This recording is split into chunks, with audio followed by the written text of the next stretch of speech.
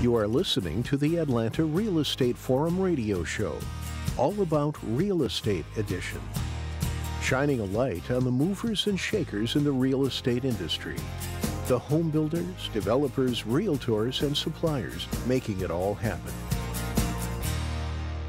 Good morning and welcome back to Atlanta Real Estate Forum Radio's All About Real Estate Edition. I'm your host, Carol Morgan, and I'd like to give a shout out to our show sponsor, Denim Marketing. Denim Marketing is the market leader in creating quality original content for social media, public relations, marketing campaigns, blogging, and more. Today, I am pleased to welcome our next legend of real estate to the show. He is a household name in the industry and instrumental in shaping government affairs for the Atlanta Home Builders Association. A big welcome to George McClure, president of the McClure Company. Good morning or afternoon. Happy to have you here. So let's just dive in. Talk a little bit about how you got into the home building business. I grew up on a chicken farm. And that's what North Georgia, Cherokee County, I grew up in Cherokee County, was all about. I knew enough about that industry to know I didn't want to do it. And I got a summer job while I was in high school working on my uncle's framing crew, the carpenter. Loved it a lot. It was physical. When you finished the day, end of the day, you had something to show for your work. And I did that for a couple of years. That tore my knee up playing ball. And I needed, what can I do to make a living? And I'm watching the Atlanta Journal paper ads. I want to become an accountant. So I went to college to be an accountant, did that. And then my first job, they found out I had experience in construction and accounting. They gave me all the construction clients. And Paul Duke, who we developed Peachtree Corners, hired me. And I did that. And then one thing kind of led to another. And then I worked for a big company that had several construction divisions, Banking Enterprises. We did that. And about 74, somewhere around there, I went in business for myself, which was my ultimate goal before I was in high school even. Wow. And I wanted to have my own business. And actually, I wanted to own a little country store. And inside work, had air conditioning, I could get done. And I went the completely opposite to construction. A little country store, home building business, whatever. Mm-hmm. And building houses led to shortage of couldn't find lots, so I developed my own subdivision. And as they say, the rest is history. Oh my goodness. Well, when you started McClure Company, and I've seen the date of 1978, and you just threw out 74. So at some point in the 70s. I had a partner in 74. Partner in 74. Okay. And then I bought him out and did it all just me in 78. 78. Well, what was that like? Talk a little bit about the 70s, and lots of our listeners, weren't building then, that's for sure. So what was it like then? 70s were crazy. Interest rates were running rampant, going crazy. If you could get 17, 18% interest, you buy a mortgage, you're paying 16, 18% a mortgage. In the early 80s also. There were in Atlanta market, there were a lot of small builders. We didn't have the big Pulte's and around. They were here, but they had no impact. A lot of builders building 5, 10 houses a year, and that's kind of where I fit in. And it was a struggle. It's hard making money. You had to really, you're out there, you're toting plywood yourself, and you and the builder next door putting up batter boards we're helping each other out. So it was very hands-on kind of business. And then things grew and things changed. Got to be more business-like. Small bankers saw an opportunity to make money, so they started financing builders and developers. And that's kind of where it took off. That was in the mid-'80s. And we rode that wave until the last crash, 2008, that time frame. And now it's changed. It's gone back to being all big builders, and because there's no small banks around to take care of the little guys. There's no capital. Right. Or if it is, It's extremely expensive. So absolutely the truth there. Well, what types of homes did you build back in the 70s? And talk a little bit about how that evolved. I believe in the way to succeed is to find a niche. Mm-hmm. And another builder that I knew real well, he kind of mentored me. I listened to him, and he was building upscale first-time buyer houses. Okay, going after school teachers, policemen, sheriffs, deputies, those kind of guys. That was our market. And that has primarily been my market all the way through. One of the things that I did that most builders didn't do, I saved the trees and I built basements.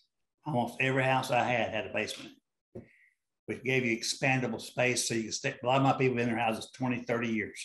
Oh, absolutely. And they could do that. And then the trees, I think I'm a big believer in the land tells you what to do. I don't like mass grading. They all have their look alike and they all feel alike. I like it. You go into one of my subdivisions, Town Lake. I'm one of the developers at Town Lake. I did Rose Creek, Summer Chase, and Wellesley, and the land plan and everything for them. And you ride through, there's trees everywhere, you know, and I like that. I love that. Matter of fact, Summer Chase, I live in Summer Chase. I moved in here, needed a place to live, so I moved in 30 years ago. I'm going to stay 2 years, and I've been here 30 years. Ever since. Yeah. Well, my neighbors are that way. We've all been here that long. Yeah. It works out great. You know, I love trees, and there's nothing like a stately old tree that's been there for a while. You know, I live on a big farm, and when we bought it, it had just been a giant field. So we have trees around the edges, but there wasn't anything, you know, near the house or anything else. So everything that's here, we planted and been here 20 years, but you know, it takes 20 years for a tree to get big enough to be substantial. Yep. And of course, you know, we had the unfortunate incident a couple of weeks ago that one of my biggest trees got struck by lightning. And it was dead within 3 days. I'm still heartbroken over it, but I was outside with horses. So I appreciate the tree for taking one for the team, because it could have been me or a horse instead. I did a project in Louisiana a few years ago, and to move it, you didn't take the trees down, you moved them. You moved, wow. $25,000 to $50,000 per tree. Wow. But you did it because it really improved the value of the property. People like the trees. Trees are beautiful. Yep. Well, talk a little bit about development. You know, you mentioned that you got started in developing because you needed somebody to develop the lots for you. So when was that? And talk about some of your favorite projects. That was probably 88, late 80s. Three of us built, myself and three other builders. Actually, it was two to start with. We're building the same subdivision together, and we're running out of lots. And where are you going to go next? Where are you going? Where are you looking at? And we didn't like our answers. And we decided maybe we could team our lot buying capability together and do something. And we did. And we found a project that was in trouble. And we bought it out and went in there. And then we brought a fourth builder in who was wanting to learn the business. So we brought him in, let him learn the business a little bit. And that, like I said, then moved up to bigger and bigger subdivisions. I guess my biggest subdivision is, Summer Chase is where I live. It's 210 lots. And I did stuff in Cobb County, Cherokee, Henry County, just kind of all over Atlanta, South County, been wherever the market take. And I try to stay in that move up first time buyer, or that middle income, main income people house. That's a nice niche. Well, it's interesting. I think a lot of builders got into development by necessity. You know? Absolutely. Yeah. Yeah. The problem with developing, I tell people, it sounds crazy, but you're betting on what the economy is going to be 5 years from now. Right. You put a piece of property under contract, and by the time you bring it to market, sell the first lot, can be 3 to 5 years. Easily, and maybe even more now. And the challenge now is you don't really want to put it under contract unless you know you can zone it. And zoning is a different issue altogether. That's a whole different nightmare, isn't it? Yeah. But even if you do all that, and interest rates are like, how would you like to have done that? Something coming on market 6 months ago before lumber started going crazy and interest rates are going crazy. Yep. And you've got all the carry cost on that. You know, if you're working on development for 5 years, Merry Christmas, you got a lot of money you're sinking into it with no return until you start selling lots or homes if you're the builder. Or both, if you do both. Yeah. A lot of developers become builders because they can't sell the lots. So, correct. Yep. It's interesting to see how that works. I think it gets gone both ways. It goes both ways. I can go either way. Yeah. I tell people, you want me because I've already made all those mistakes. Well, that's how you learn. You learn from your mistakes if you're smart, right? Right. Well, Talk a little bit about codes, regulations, the political environment, all of that. How has those changed over the years? And I guess, what do you see as the biggest hurdles that builders are facing today? 2 or 3 questions there. I know. First of all, how I got involved. I've always been one for knowing what the rules are and knowing better than anybody else. Ball playing experience, my coaches know what the rules are, and you will beat them knowing the rules, fundamentals. And I got the same thing when I started building houses. I went and bought a code book. I was the only builder I knew that had a code book. Wow. And I would argue with the county inspectors. We were just starting then to inspect houses. Back before that, just a couple of years before that, you bought a permit for $35, and that just so to get it on the tax roll. And that was it. There were no inspections, no nothing. And FHA was doing a lot of stuff in that time frame. So they came up with a bunch of rules and codes, things like that. And then they encourage and help. And I guess because I'm outspoken, got tagged to help with the codes. And I'd argue with inspectors. And I tell people back in those days, I won more code arguments with a dictionary than I did with a code book. But and then we had a new county commission chairman, and he asked me to help him do development regulations to develop a subdivision. And at that time, the development regulations for Cherokee County was 2 pages. That's it. Oh my goodness. What is it now? 50, 80, something like that. Yeah. And that's everything. That's zoning. That's everything. And we cheated. We went down to Cobb County, which I was doing some development down there, and they had really good codes. And they've been a leader in that division, in that part of the business. And we worked with them to adopt regulations in Cherokee County that mirrored kind of what Cobb was doing. We modified it for Cherokee. And then I served on a couple of committees after that, with like an appeals board for developers and all that kind of stuff. But where I got involved, and I think you asked me about like the Home Builder Association, was just I knew the codes. And I would argue the codes with somebody that didn't know the codes, or somebody who thought they knew and didn't know. Right. Yeah. That's crazy to think, it is absolutely crazy. Well, we went from nothing to what we have today, which is kind of on the, nothing wasn't enough.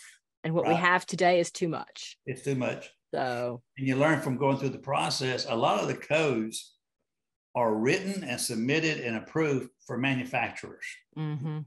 If you want to get your product sold, get it put in the code. Right. Then everybody will buy it. Wow. So you had to fight that battle. And then again, inspectors you got to know, go back to the code. Most of the codes, like in span tables for lumber, strength of lumber, they have 100% over their safety cushion in them. Okay. So if you're right there on the edge of what the span is, you still got 100% protection. The inspectors didn't know that. They think you ought to have. They're trying to put that on top of what you're doing. So anyway, and then I got into the truss manufacturing business, and there we had to teach them all about truss manufacturing and codes and engineering and all that. So I become sort of the go-to guy on codes. And then most of the product I built has been on septic tank versus sewer.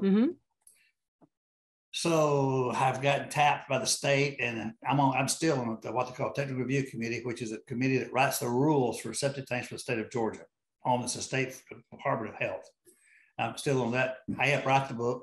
Literally, I'm one of the authors of the code, and I still serve on that committee. And I built a few sewer plants over the years. Oh my goodness. Yeah. So a truss company, sewer plants, you've developed, you've built. What have I not asked about? I had a mortgage company, had a real estate company, which all is kind of for my own business. And that's enough, That's a lot. I stay busy.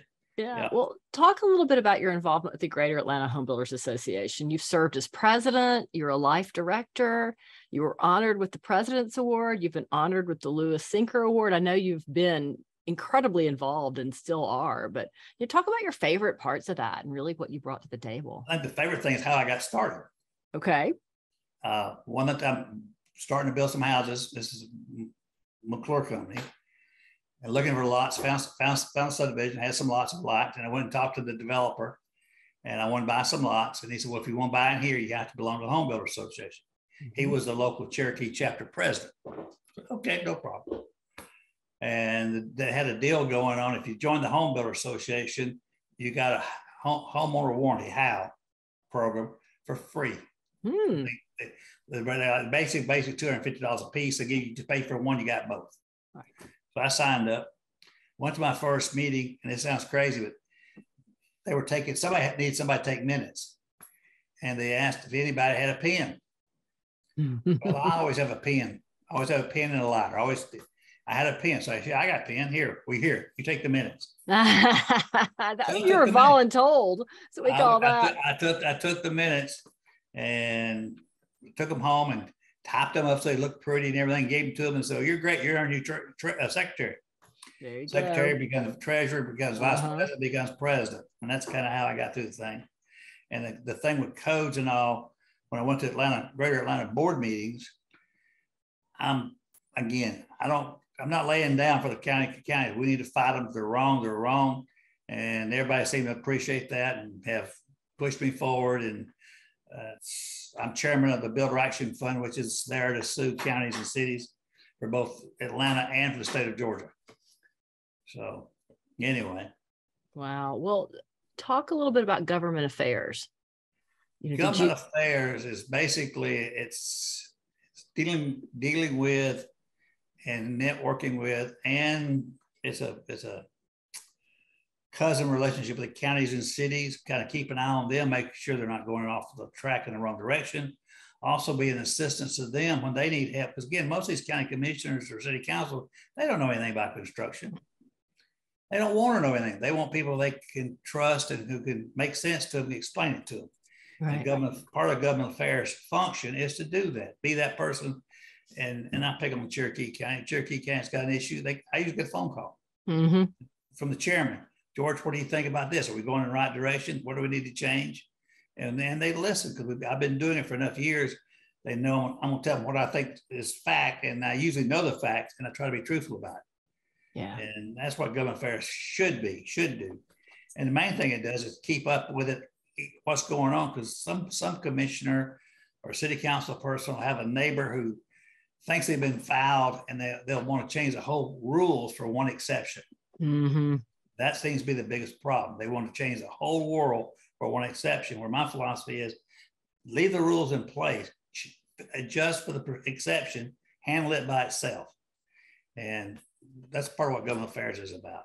Yeah. Also part of government affairs is making sure the builder out there in the field knows what's happening to him in the county offices, meaning they change the code and the builder doesn't know. If they don't put an announcement out or anything, they just do it at a meeting and you're stuck. So it's keep you informed. Yeah. Surprise. Yeah. Surprise. So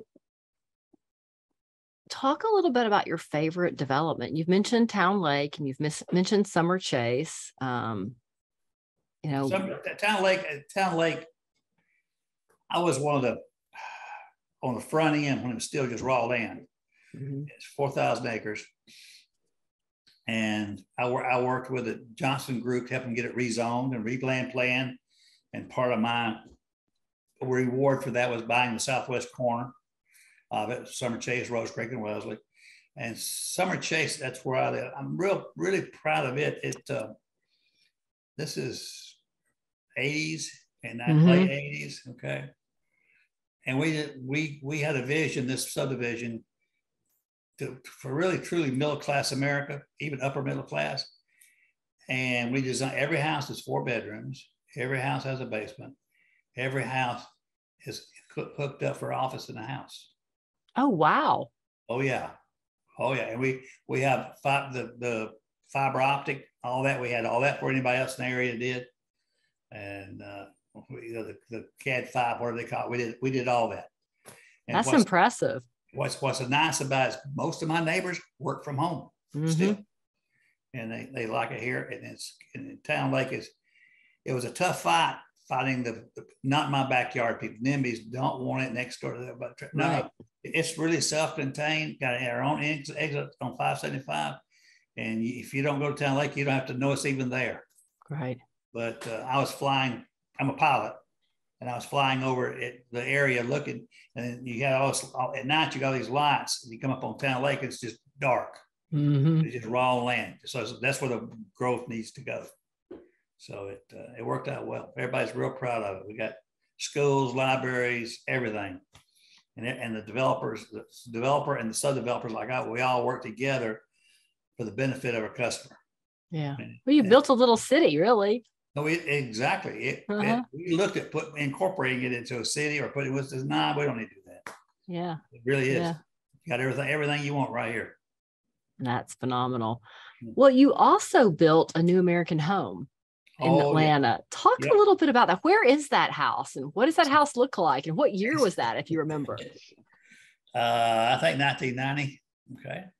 The New American Home Program is put on by the National Association of Home Builders, and it's built as a show house model home for brand new, not even on the market yet, products, for the manufacturers to kind of show off what's coming. And it's built for the national convention for the builders to come look at. Okay. And we got sort of recruited to build it. And we built it in Cobb County, Arden Lake, actually Arden Trace, excuse me. Arden Lake was the first one. Arden Trace was the second subdivision I did in Cobb County. And it's kind of a Victorian style house. One of the things that is kind of weird about it is that at nighttime, you turn the basement lights on. It's got a glass block ribbon all the way around. It looks like it's floating on lights. Oh, interesting. It looks like a spaceship. Oh, it makes me want to go by and look at it. Something the architect wanted. But but we had the whole house computer, lights. You could control the temperature. All that technology was just emerging back then. And we were putting it in the house. Some of it worked, some of it didn't. I learned a lot about how the process works. One of the things I learned, there's a disconnect between the manufacturer and the builder in the field. And people say, what do you mean by that? And I said, I'll give you a good example. Flooring company came out with a new flooring design, hardwood flooring designed specifically for the kitchen. We put it in like we normally, okay, no problem. Then I'm reading the directions. You can't put water on it. For a kitchen? For a kitchen. Makes a lot of sense. Makes no sense. Number one spot, where does most people put the bowl of water for their pet? In the kitchen floor. Yeah. That's right. Yep. The other thing was we put the refrigerator in, which is the last thing you put in the house, slide it in, and it marred the floor. You see the tracks. And then the manufacturer said, well, it's supposed to go in last. The hardwood, how are you going to put the hardwood floor in the refrigerators there? So we had, we don't know. The engineer didn't know. The other issue was a refrigerator was one of these flush top mount refrigerators, okay, side by side. And until up till that time, every refrigerator electrical cord is in the bottom middle of the wall. They put this one up high with a 2-foot cord on it that wouldn't reach anything. So we had to improvise. To move your electrical. Yeah. Wow. And that's then crazy. And I got called, I still do. I get called in for focus groups, different manufacturers. And primarily because I don't pull punches. Like I know one plumbing fixture faucets manufacturer called me. I went to one of their things and they wonder why their product. I said, because it's ugly. It's the best made, but it's ugly. Nobody wants it. I can't give it away. And they've changed their product line to make it competitive now. Right. Yeah. Yeah. Well, sometimes you can't be scared to tell somebody that their baby's ugly.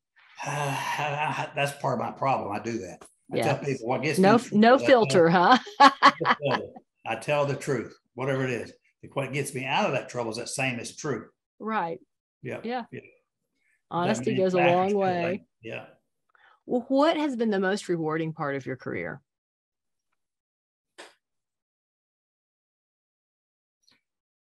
I don't know.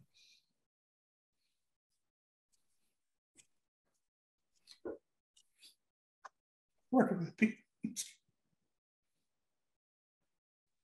helping people. I think we've heard that a lot from our legends, helping people, helping them to acquire the American dream. Yep. And helping builders. Yep. A lot of builders thank me for helping. I'm sure they have. You have helped a lot of builders in many, many ways for many, many, many years. And it's kind of funny. I will share this with you because you'll chuckle. When I decided to interview, I'm like, well, George isn't online. What has he done? And so I asked a couple of people, hey, do you know George McClure? Well, of course, he's always around. He's this, he's that. And, and people know what you've done with codes and know what you've done in government affairs and that. I'm like, well, what else has he done? They're like, well, I don't know. He's just always been here. Mm-hmm. So it's just been interesting. You've been the go-to for so many people. And those of us who are, when you talked about building the new American home, I was probably working in the industry, but I hadn't gotten involved in the HVA. I never attended a builder show here in Atlanta. My first one was in Orlando. I've only been to Orlando or IBS because I started going, I guess, about 2005. And I think you said you built the new American home, in the 1990s. Yeah. So, I missed all of that. But, you look at, kind of my generation, which, we're not the youngsters in the industry anymore. No. We're not we're now the ones, heaven forbid. They're now replacing me. Yeah, we're the ones that are, and I refuse to say this, we're turning 50 something now, right? Yeah, I had somebody on a call yesterday say, oh, well, yeah, the Gen Xers are all turning 55 and can live in the active adult communities. I'm like, no, I'm still 36. I'm just going to keep lying for you. But I've known who you are the entire time I've been in the industry, but, I don't know how actively you've been building since I've been in the industry. Because I know you confessed you're semi-retired, but that means you still have projects going on. Yes, yeah. I'm on the Cherokee County Airport Authority. Oh, wow. We built a big addition to our runway, an expansion up there. I'm past chairman of it, and I have some property close by that we're getting ready to develop. And then I've got commercial to develop. Do you still fly? No, I have a problem with vertigo. Yeah. I grounded myself. Right. You drive a car with vertigo, you pull over on the side of the road. You can't land an airplane with vertigo. So I sold my plane and said, that's it, I'm done. Yeah. But, I'm 73 years old. That's long enough. Yeah. My dad used to fly. I grew up flying in the backseat of a Beechcraft Debonair. Okay. So it gave me a very good inoculation against any kind of air sickness as it relates to turbulence, because big planes don't feel like that little plane did. No, they don't. No. Yeah. One thing I get back to about one of my rewarding things is when I was president of Atlanta, I tried to make every chapter every other month. It's 9 chapters. Oh, wow. Yeah. And that's a lot. That's a commitment. Well, it's not that big a deal. Most of them had dinner meetings back then. Mm-hmm. And I learned a long time ago that it's real simple. Be there, be seen, be gone. Get to the meeting, see everybody, talk to everybody, and then sneak out. Sneak out. I can't sneak into a room. Everybody knows I'm there. But you can sneak out. You never don't want to leave. They don't know. Famous word. That year, I closed a lot of meetings after the meeting in a parking lot, sitting on pickup truck tailgates, talking to builders. Yeah, absolutely. Absolutely. Well, what advice do you have, for one of these youngsters out there that's looking to get into the building industry, whether it's starting for themselves or even going to work for someone else, I'll tell you what, I get asked that question a lot. What should I do? Builders who find themselves out of business and can't get loans anymore, or they bankrupted, or they're new starts, or I'm telling the same story. Find a niche and be the best in that niche. And the niche, I think, is an aging in place niche. Mm-hmm. You mentioned the 55 and older stuff. I'm amazed that you go in these 55 and older home subdivision, and they're 3-story buildings. Come on, who are you kidding? Right. Okay. Right. And we got our elevator. Yeah. Well, who's going to have the 30 grand to spend for an elevator, 10 years from now? Right. And design it on a front end. I'm not saying it has to be the full-blown handicap accessible. The handicap donate. I built several of those houses. I built houses where we had to pipe in oxygen. Okay. Right. Oh, wow. Yeah. With hospital beds, the whole bit. Mm-hmm. I get the jobs nobody else wants. The difficult ones. But there's grab bars and the showers, the toilets, the doorways. If you could either build them that way, okay, on the front end, but the real market is an aftermarket for that. Right. steps. Go in Town Lake. 4,000, 10,000 houses or something like that. And every one of them's got front steps. Mm-hmm. Every one of them. Mm-hmm. It may just be 2 or 3, but 2 or 3, if you're in a wheelchair, you can't make it. Right. So that's the Yeah. market to go in. Well, and even just, making sure that you've, used all the wider doorways and that you've you've built the bones so that the house can easily. Yeah, that's for the builder. But also, if you're the remodeling, that's where the market is, because you're using the customer's capital instead of your own borrowing money, whatever. Right. You use your talents, etc. And walk-in showers, grab stairways, all that stuff. Okay? Yeah. Well, and the reality is, we've now got, we've got the Gen Xers now turning, 50, 55, getting up there. So we've got, several large generations that are starting to age in place and, look for what they're going to do in the future. And, we're all living longer. So I've got a builder buddy of mine faced with that problem. What does he do? I told him that. He went up to Blue Ridge, Georgia, up there to one of the little communities up there, did one house. He's still there 2 years later.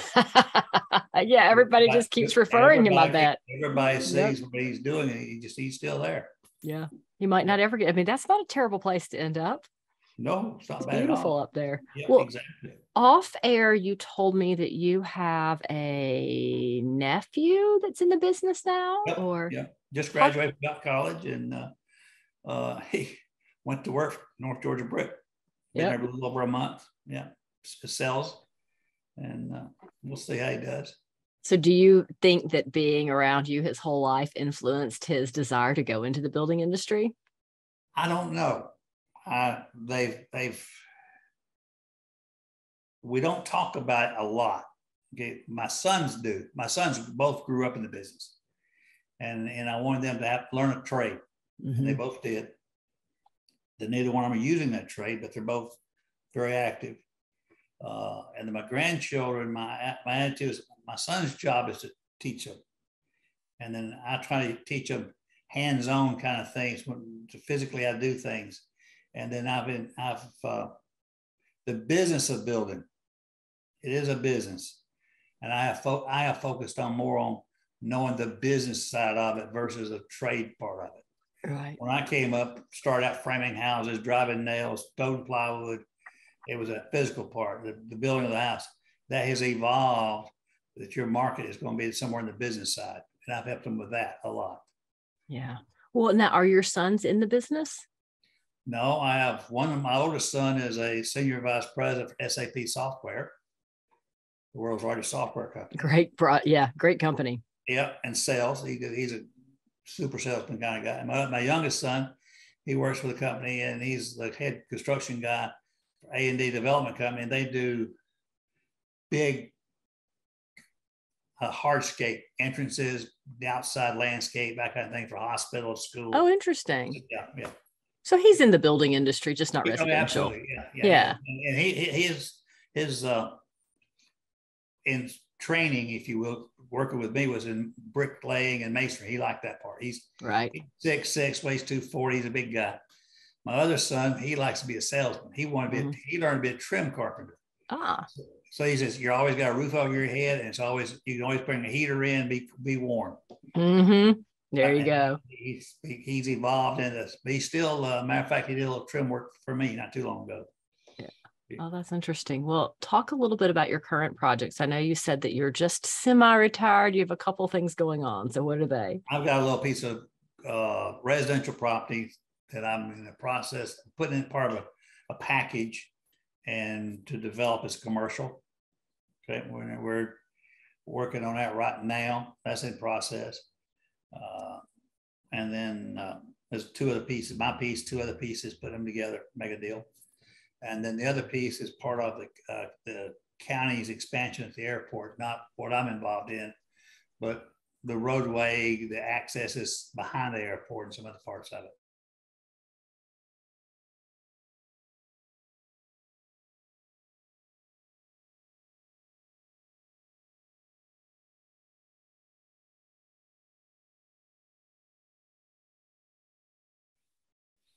Hey, Austin, you back with us? I'm back now. That was weird. It was. I don't know if we're still recording. I think it's still recording, but I will have to back up just a little bit to right before that happened. All right. Well, All right. Now it started back. Now it started. But do you know where we fell off? It's hard to say because I lose you before. I know. Like, it gets sketchy before then, and it's hard to hear what you guys are saying. Well, he was talking about current projects. Yeah. Can we just go back to that question? Yeah. Do you mind repeating, George? Sorry. I don't mind. I don't mind. Okay. All right. It looks stable now, so let's give it a shot. All right. Thank you, Comcast. So you mentioned that you're only semi-retired and you have a couple of current projects going on. Can you share with us what those are? One, I'm putting together a part of an assemblage of 3 different pieces of property that are currently zoned residential that we're going to put package as a commercial piece. And we're finishing up the due diligence on that and looking to go in for zoning next month, and don't see a big problem there. We're working on that. And then I've got 5 acres of industrial property up at the Cherokee County Airport exit. And we're working with the county about either developing the industrial or part of the airport. And then I'm talking to a buddy of mine who's actually kind of tied in with the airport property. We're talking about buying a piece of property, 100 acres of land, something like that, and maybe dividing it up in like 30-acre lots. Ooh, that'd be fun. Fun. And just try to sell maybe 1 lot a year or something like that. Or take the 30 acres and instead of 1 lot, make it 4 lots or something like that. Oversized big lots. Nothing where we got to worry about all the other stuff. Right. That's exciting. Yeah, it could be. It keeps us busy. Yeah. Keeps you busy, keeps you young. Keeps me busy. Reason to keep up with everything. Absolutely. Well, anything I haven't asked you that I should have asked you? Or anything else you want to add? It's a tough business. It's one of my bankers over the years. He said, McClure, you're just a legalized professional gambler. And that's true. That is true. And that song, Kenny Rogers' song, "I know when to hold them, know when to fold them," is very, very true. The last recession wiped out a lot of builders because they didn't know when to fold. Absolutely. A couple of them folded quickly and survived. Same time, our egos getting away. And I tell all new builders, I give them all the same advice. Don't build what you like. Build what sells. Yeah, exactly. Yep. 2 mistake. Don't let your wife decorate it. We see that happen too. You're absolutely dead on that. Hire a professional. And this isn't a hobby. This isn't personal. It's business. Absolutely. Keep it that way. And but like I said, the biggest thing right now in the marketplace, what's going on is find that niche for you. And work that. Know more about that niche and know more about anybody else. Know the rules. Know what works. And, I get a lot of phone calls from remodelers who don't know what the code is. Oh, good grief. Yeah, they don't have a code book and don't know, and they're trying to make a living. If that's your living, you all know more about anybody. Right. Yeah. So. Absolutely. Well, for our listeners who want more information on you, or the builders out there who might want to, give you a call and get some advice, how can people reach you? My email's been the same for the whole time. It's McClure, McClureg @bellsouth.net. My cell's 404-558-1722. And it's been the same number all the way through. I don't have a web page. I never did a web page for me. I've always done web pages for the projects. You won't see my name on the monument sign. It's the name of the subdivision on the monument. I market this product, not me. Yep. And, it seems to work. It has worked very well for you. I think so. Absolutely. Or somebody wants to call, I'll be glad to help them out. Yeah. Well, I appreciate your time today. My pleasure. It's been fun. Yeah, it's been a lot of fun. Well, with that, this is a wrap for this week's Atlanta Real Estate Forum Radio's All About Real Estate edition. I want to thank George McClure for joining me in studio today. Thanks, George. You're welcome. Thank you. On behalf of our show sponsor, Denim Marketing, I'm your host, Carol Morgan. Thank you for tuning in today. If you enjoyed today's show, then please head over to iTunes and give us a positive rating and review. There's lots of opportunities to follow and interact with us. You can download and listen to our shows for free on iTunes, Stitcher, and Spotify. And lots of our episodes are on YouTube. So go to our YouTube page and click on that little notification bell to subscribe so that you never miss an episode. If you're interested in being on the show or being a show sponsor, reach out to me, Carol at denimmarketing.com. Thank you for listening. I look forward to seeing you right here for our next episode. Atlanta Real Estate Forum Radio is made possible by Denim Marketing, the publisher of Atlanta Real Estate Forum, Atlanta's favorite source for real estate and home building news. Denim Marketing is a comfortable fit, like your favorite pair of jeans. Denim Marketing tailors marketing strategies to meet your specific needs and niche. Try them on for size. They will work to create a perfect fit for your company's marketing program. Call them at 770-383-3360 or send an email to info@denimmarketing.com. For more information on Atlanta Real Estate Forum Radio or to inquire about being a guest, contact info@atlantarealestateforum.com. Check out the radio show by visiting atlantarealestateforum.com or by listening to the show on your favorite podcast app. And if you enjoyed today's broadcast, we'd sure appreciate a rating and review on iTunes. Thank you again for listening, and we'll see you next time on Atlanta Real Estate Forum Radio.